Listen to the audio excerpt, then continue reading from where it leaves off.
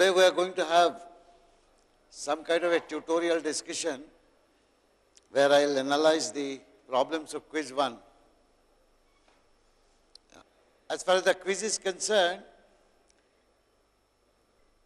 the emphasis was testing your understanding of the control structures and the program execution. The last problem actually was a synthesis problem where you have to write a full program. I'll quickly analyze these problems. Most of you should have got the right answers. The first question was very simple. It was to test whether you can follow the instructions of the algorithm and execute them correctly. Temp is an artificial variable. This value 161 has absolutely no bearing on the algorithm, as we shall see. It says first and second, defines a thing called result, defines integer I and R, and it asks you to give a number which is last two digits of your roll number. This is merely to ensure that everybody executes the algorithm with a different input. To begin with, you are supposed to execute this iteration, which varies I from 0 to 5, and it multiplies the value of temp incrementally by I. So, originally,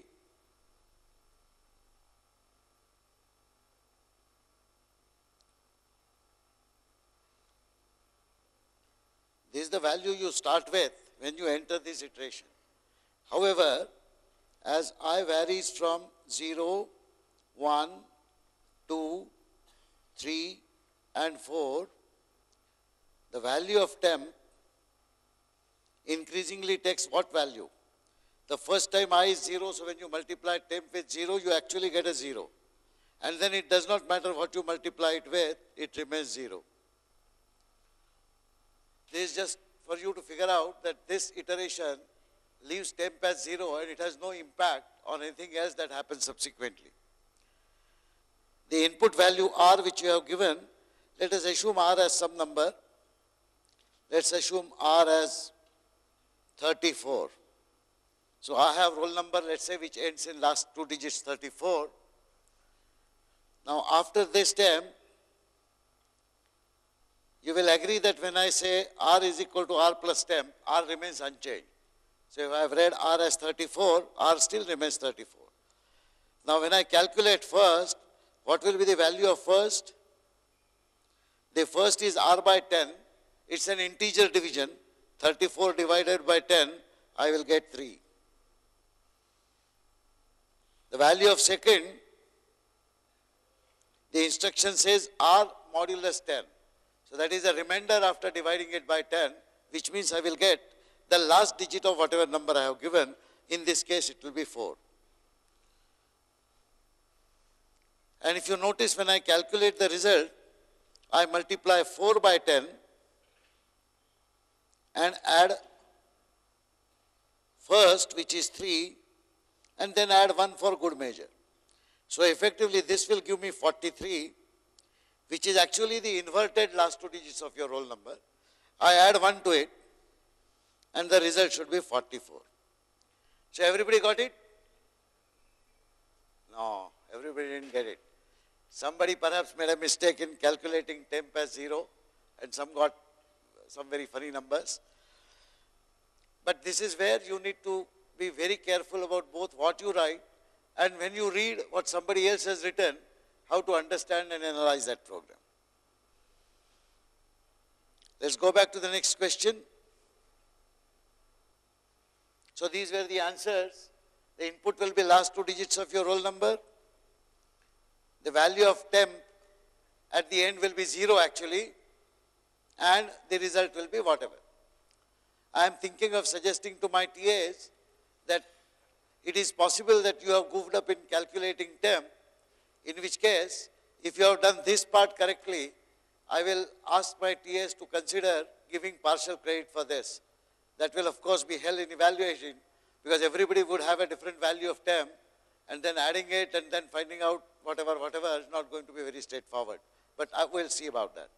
However, there is absolutely no reason why anybody should goof up on this. The only way you can goof up is do not execute your instructions manually by writing down variable names, writing down values below the variable names in the rough sheet, and going step by step on each iteration, finding out what happens next. Question 2 is slightly more tricky. It has an array of 5 elements where A0 is 1, A1 is 1, A2 is 1, and A3 is 1. So all elements are initialized to 1 except the last one. The last one is expected as input from you, and you are supposed to give the value of A4, the last element. After this, you enter into this computation. This is essentially a triple nested iteration. The outer iteration varies I from 0 to 5. The inner iteration next to it varies j from 0 to I minus 1. And the innermost iteration varies k, a third index, which varies from 0 to j minus 1. I, j and k are incremented by 1 each. So seemingly very simple algorithm. It's just this addition. S is equal to S plus AI plus AJ plus AK. Notice that what it is doing is merely adding some 3 elements of the array A, which has actually 5 elements, choosing different combinations at different times, depending upon the values of I, J and K, which are decided by this loop. A1, A2, A3, A4 are constant values 1. A5 is a value that you given. The question asked was that if I give the value 1, if I give the value 2, if I give the value 3, if I give the value 4, do I get a sum, which was I think 42, right? Okay. This problem can also be solved working out exactly the same way that you did in the earlier problem, namely executing this algorithm. Of course, this involves a lot of ghodagiri, just for us to realize what amount of work that Dumbo is doing whenever we give instructions of this kind. However, we must be able to interpret Dumbo's actions correctly, and therefore, it is important that you understand what will happen when I finally print out the sum. I leave this detailed exercise to you, but those of you who did not get the answer right, I would urge them to once again try it on paper. You don't need a computer to work this out, but this kind of practice must be ingrained into your mind to automatically look at what happens to different values when complex computations are done. The right answer was 3. How many of you got it? Oh, large number. But still some didn't get it. Perhaps the mistake would be in some simple arithmetic or index range or some such thing. These 2 problems were really simple according to me. The third problem is also simple, but it requires some thinking. Here, we give some start time and a duration, and you are supposed to write a program which will add the duration to start time, giving you the end time. The main program was like this, where I read the start time from you, where I read the duration from you, and then I calculate a function which says calculate end time with 2 parameters, start time, duration. So with these 2 parameters which I have just read in here, the control will go to the calculate end time function, which will calculate some result, and when the result is returned back here, the result will replace this whole function call, and that is what will be assigned here. So to go back to the previous slide, this is where you are supposed to, this is the function, calculate end time. You are supposed to write your code here, which will add start time and duration, and it will return R. Let's look at some examples to see what we will do here. So let us take an example. Let us take time as 14:45. This actually is equivalent to 2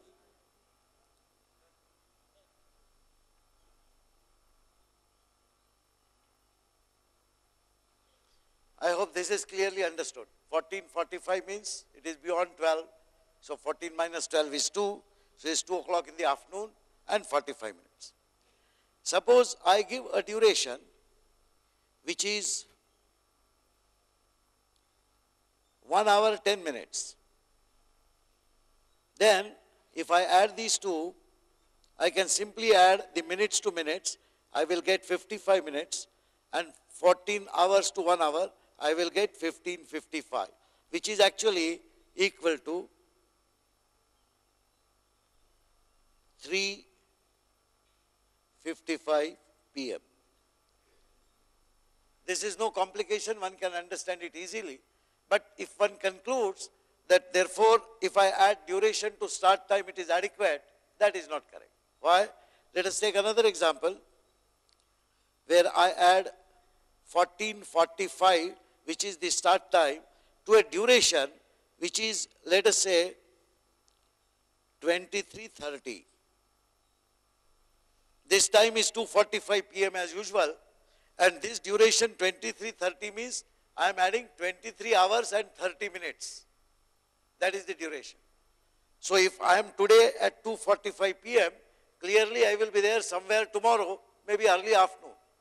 It is almost 24 hours later, so I will be almost 2:45 p.m., 30 minutes less. So the correct answer finally should be 2.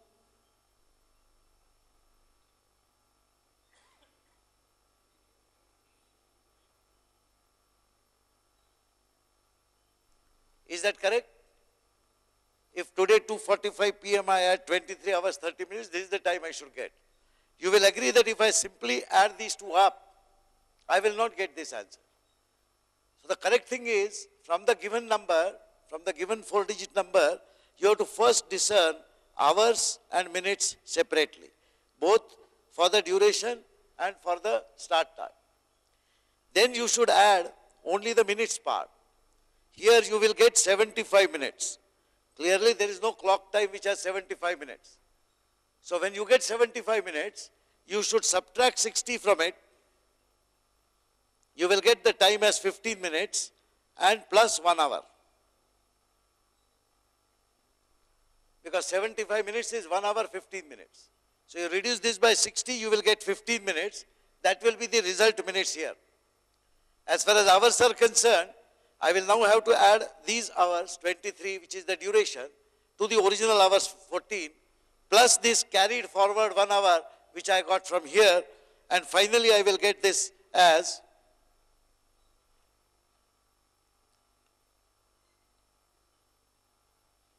is that correct?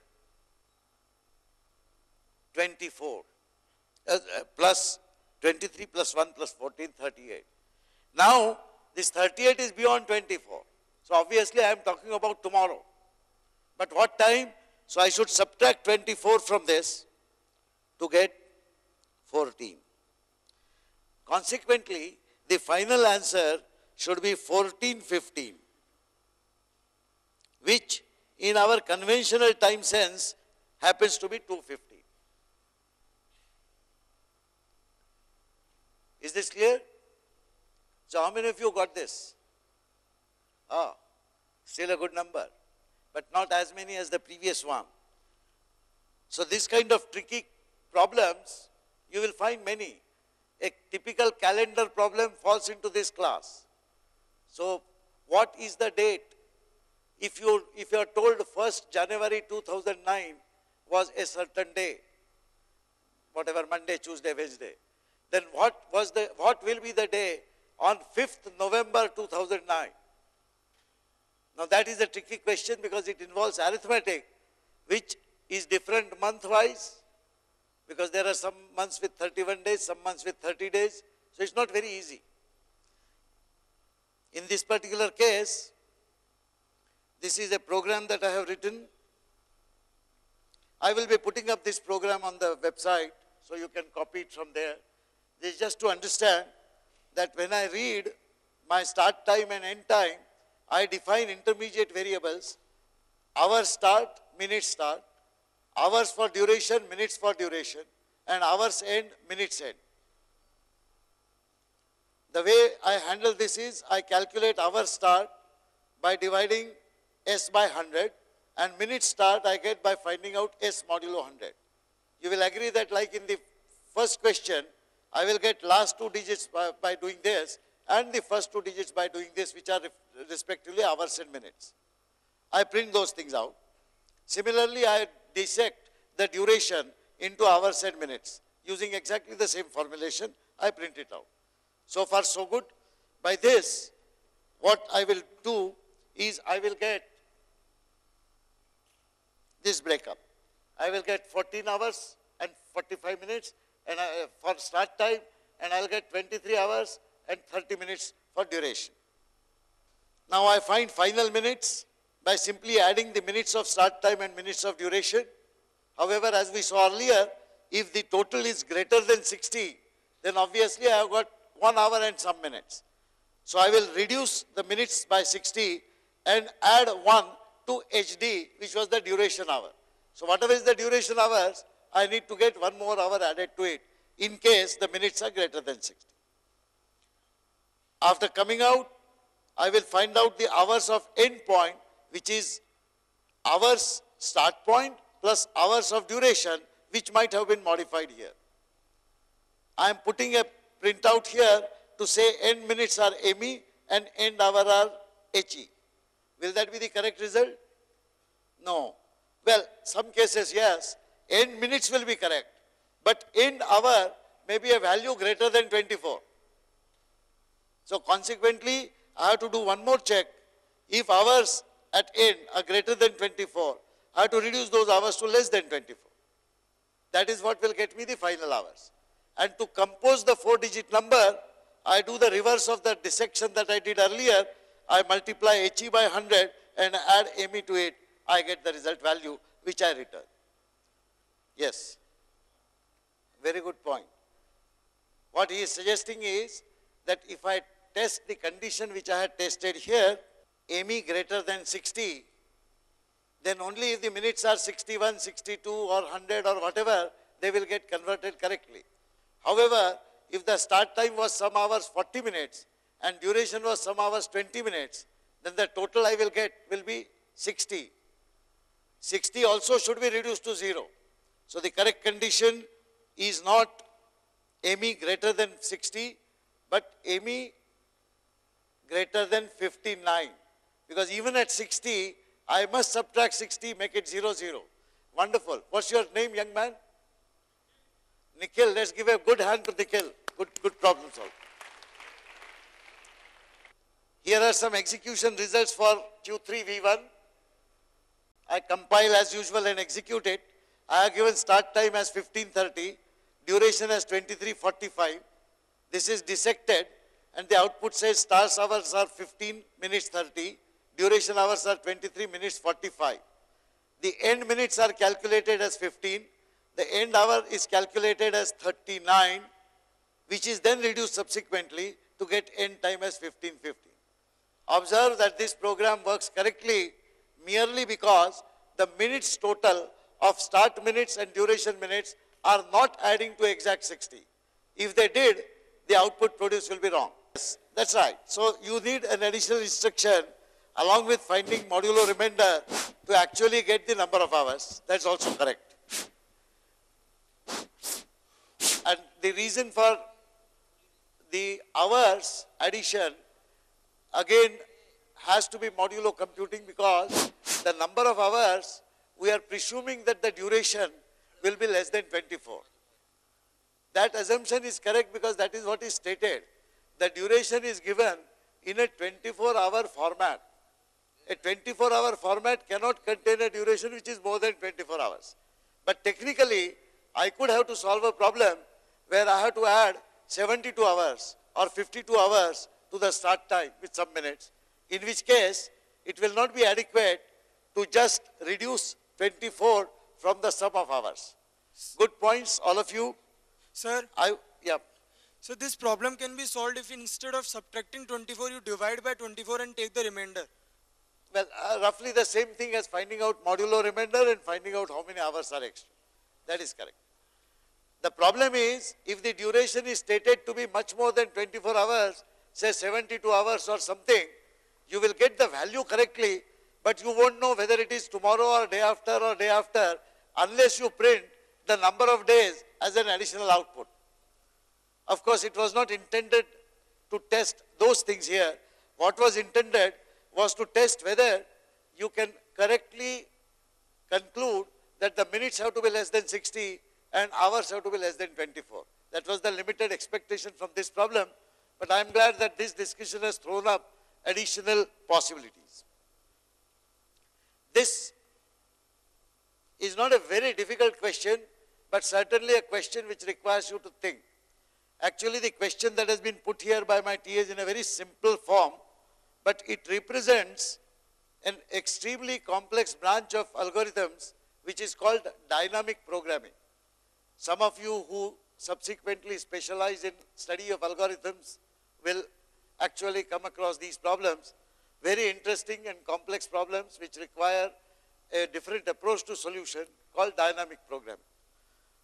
We will not go into those details now. I shall subsequently suggest to you which are some of the large and complex problems towards which we are trying to lead by solving such examples.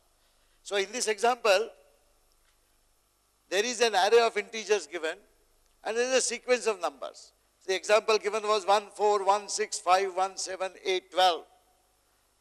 Now, any subsequence of this is any continuous set of elements. So for example, 1, 4, these are the first two elements. 1, 4, 1, they are the first three elements. 6, 5, 1, 7, these are the fourth, fifth, sixth and seventh element. So any contiguous elements will be a subset, will be a subsequence. There are obviously a very large number of such subsequences depending upon the number of elements that you have in the array. If the array has n elements, the number of subsequences will be of what order? Can you guess? Will there be n subsequences if there are n numbers? Obviously not. Just consider each element as an independent subsequence. You get n subsequences by just considering one element each. So consider two elements each. 1, 2, 2, 3, 3, 4, 1, 2, 1, 3, 1, sorry. He is saying n into n minus 1 by 2. That is roughly the sum of n integer numbers. And clearly the number of subsequences that you will have will be much larger. It is a suggestion I make. Please examine whether the order of magnitude of such number of subsequences does not turn out to be factorial. But I will leave it at that. What problem we are solving specifically is much simpler. We are not interested in listing all subsequences. Although, in order to solve this problem, you will have to traverse through each and every of such subsequence. Because the question is that I want to find out those subsequences which add up to a given value. 10, 15, 23, 2000, whatever. For example, this subsequence 1, 4 adds up to 5. This adds up to 6. This adds up to 6 plus 5, 11 plus 1, 12 plus 7, 19. Each subsequence sums up to some value. The question relates to finding out which are those subsequences which add up to a given value. Obviously, you can't determine that unless you go through each and every subsequence, whether it is of the magnitude factorial or whatever. Now, how do we do that? We first find out a simple method of representing a subsequence.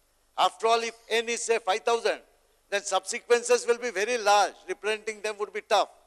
So we say that every subsequence is represented by the first index value and the last index value. So for example, if this is the subsequence, then the third element is 6, this is 0th element, first element, second element, third element. So if I am looking at the subsequence 6, 5, 1, 7, I know it starts here. Now this element is 0, 1, 2, 3, third element. And it ends here. Now this element is 3, 4, 5, 6, sixth element. So consequently, if I say 3, 6, then this represents a subsequence which starts at the third element and ends at the sixth element. Third and sixth being stated with reference to 0 being the first element. Consequently, I can represent all my subsequences like that. If there is a subsequence of a single element, the start and end point will be same. The question was that while the sum of the numbers in each such subsequence will ordinarily add up to some arbitrary value, here what we want is that you read an array A of integers, consider only positive numbers, and a number R which is an integer as input, and find all continuous subsequences in the form start index and end index, which add up to the number R. So you have to find out a subset of those subsequences which add up to the given value R.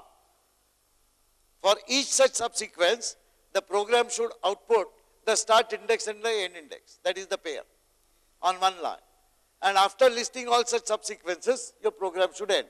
In case there is no such subsequence which adds up to given value, say 15, 10, whatever, then your output should be a message saying no such subsequence adding up to the given value found, whatever. So this is the program. This was the example given. In this example, there were 4 subsequences which were adding up to value 12.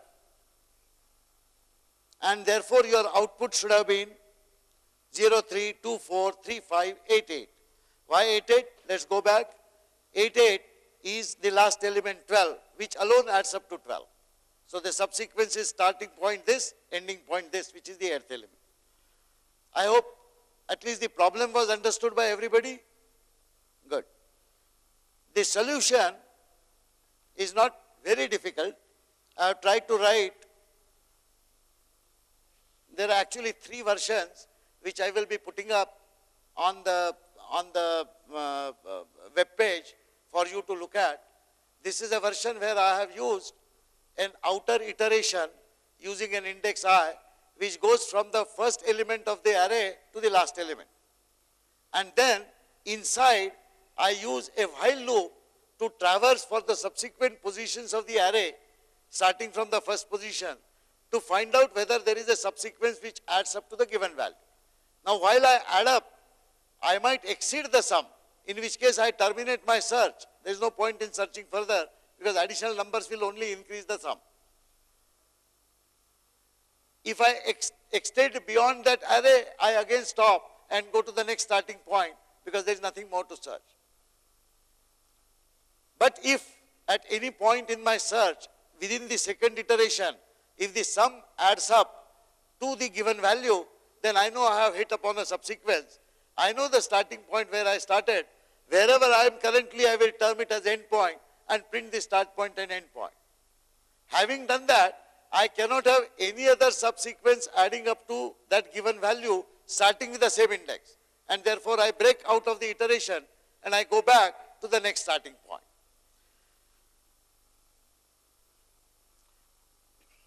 This is just a part of the program which reads the data.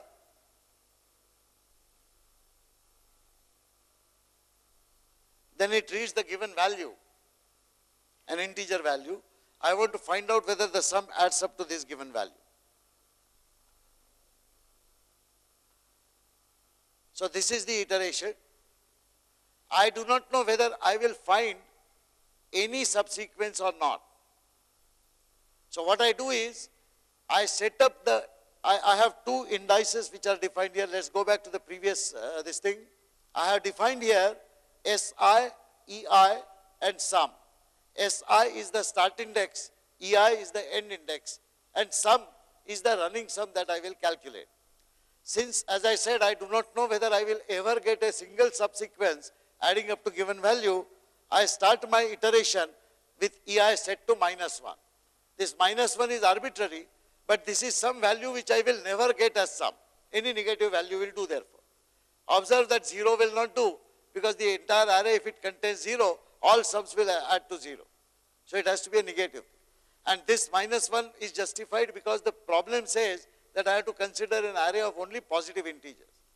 If you have to consider an array of negative and positive integers, you will have to have some other mechanism, like setting up a flag which will be false initially, and only if you find at least one subsequence, you will set that flag to true or something. So that is another mechanism that you can use. In here, as I told you, I am setting up a simple iteration at the beginning for I equal to 0 to n minus 1. And this shall always be my starting point of the subsequence to search. So I am therefore setting Si equal to 1. Since I am looking at a new subsequence, I start with sum equal to 0. And I have to start summing up from this element itself onwards. Because remember, only one element can add up to that sum. So I will set the starting point for inner iteration to Si itself. Now what I do in the second iteration? I check whether j is less than n. So along the array, I have to go from the start point to the end point. Start point is shifting. Whatever is the start point from there up to n minus 1, I have to keep adding sum. And how long I have to keep adding it? As long as the sum is less than given value. Observe that if I have 1000 elements and sum exceeds the given value on say fifth element, there is no point in going further because sum will only increase. So this is the condition for ending iteration. Either j should be less than n or the sum should be less than given value. Then and only then I am interested in examining subsequent elements of that subsequence to find out whether I get the sum. I add aj to sum. I started with sum equal to 0. The first element itself is added here. Yeah. Sorry. I know that many of you are very keen to comment on many interesting and useful modifications that can be done. Unfortunately, in this class where we have to end in exactly 5 minutes, I am unable to take these suggestions. But I have a suggestion. I got some very interesting feedback on Moodle from students who have tried variations. I will encourage all of you to upload such suggestions on the Moodle. It is not necessary that you write complete programs and upload them, but even if you have such suggestion, as long as you have thought through those suggestions, do make those suggestions. I will ask my TAs to compile all of them and connect them to appropriate problem which is being discussed. I hope that material will be useful to all of you. So we will take additional suggestions later. This is just, I would say, one way of solving this problem. What I am doing is, while j is less than n and sum is less than given value, I am simply adding each element to sum. Notice this / cout less indices are I, j, sum. What is the purpose? / means clearly this is a comment.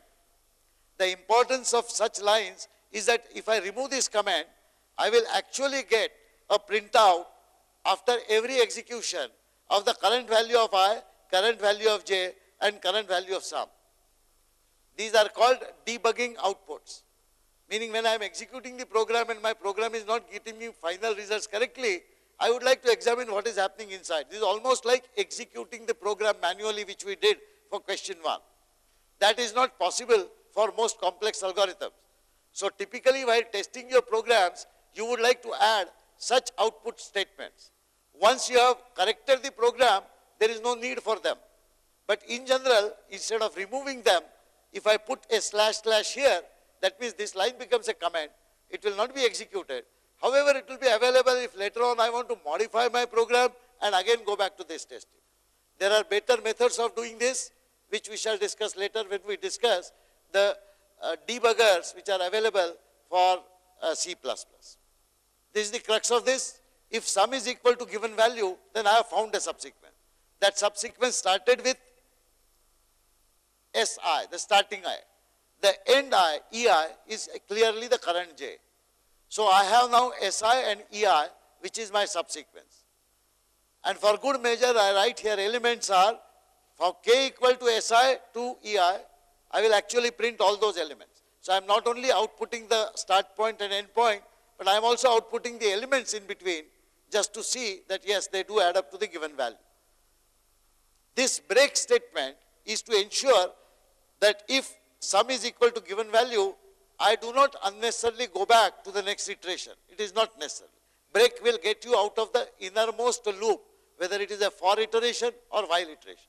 In this case, it is a while iteration, so you will get out of that.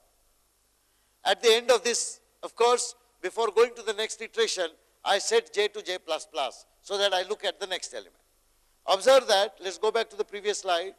Observe that this iteration, which is while j less than n and some less than given value, can also be written in terms of for j starting with si or I and going up to n with some additional conditions for breaking.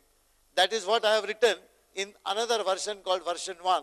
I will upload both these versions and I will urge you to think more about it, and as our friend there was suggesting, you could have additional different mechanisms, perhaps cleaner, perhaps more elegant mechanisms to do exactly the same thing. Thank you so much.